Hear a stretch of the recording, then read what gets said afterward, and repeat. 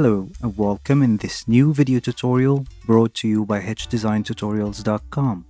In this tutorial, I'll show you how to hide or cover trademarks and brands or any moving objects in your video using the automatic mask tracking in Adobe Premiere Pro CC 2017. There are many reasons why you may need to hide something in your footage. Maybe you don't want to promote brands in your videos, or maybe you just want to hide a specific object or blur someone's face. So in this tutorial, I'm going to show you how to fastly and easily take advantage of automatic mask tracking in Premiere Pro to hide any moving objects in your video. After creating a new project in Premiere Pro, first I'll drag and drop my video inside the project panel.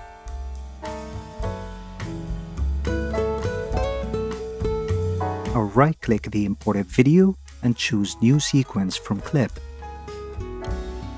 First, make sure to place the playhead at the first frame of your video. Then go to the Effects tab and under Video Effects, Blur and Sharpen, I'll drag and drop the Gaussian Blur effect on my video in the timeline.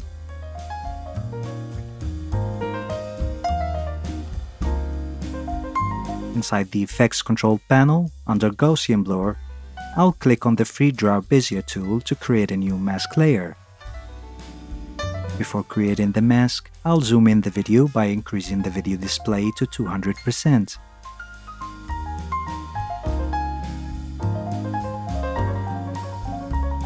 Then I'll use the Pen tool to create a mask around the object that I want to hide.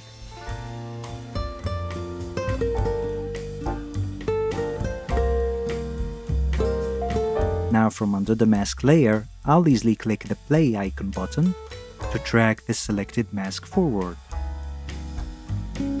All you have to do now is waiting for Premiere Pro to track the motion of the selected object. After done the mask tracking, you can clearly see that the mask is perfectly following the selected object. To blur and hide the selected object, I'll increase the blurriness parameter and also tweak the mask feather and the mask expansion until I get the best result.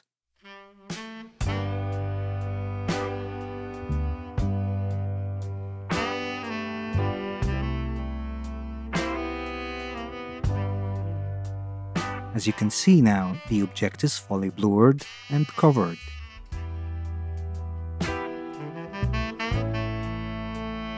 Also, from Video Effects, under Stylize you can use the Mosaic effect, which is another widely used effect to pixelate, hide and cover objects in videos.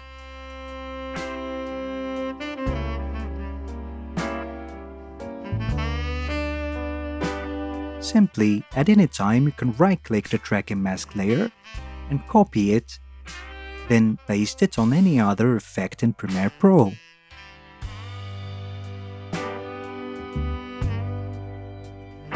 Then we can click the Gaussian Blur FX button to turn it off. Then in the Mosaic effect, you can tweak the horizontal and vertical block parameters until you get the desired result.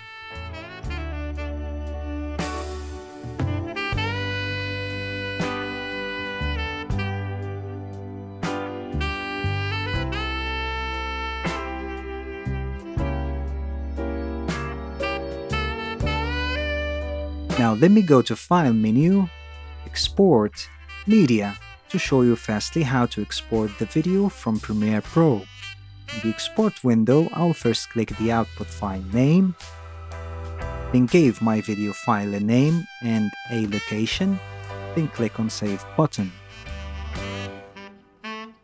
Now to export a good quality MP4 video file, please apply the following settings as shown.